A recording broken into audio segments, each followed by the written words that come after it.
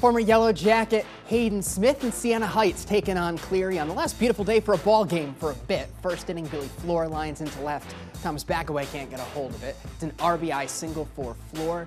Christian Scalf comes around. It's 1-0 Cleary. Runs at a premium today. Things heat up in the seventh. Floor back at it. Sends it deep.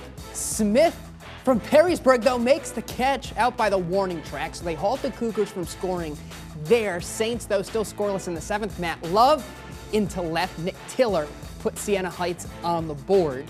So it's 2-1. Still in the seventh, Hayden Fisk to Thomas Lamnick.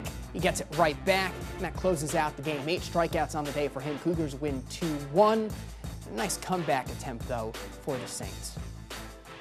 That's one thing that we always have been working for this year, is to just make sure that we compete in games. And yeah, we've been bit with the injury bug here and there, but yeah, we keep coming out and competing. I think we've been doing a pretty good job with it so far. Well, yeah, I came off the bat pretty hard, high in the air, so I knew it was going to carry a little bit with what wind we got here.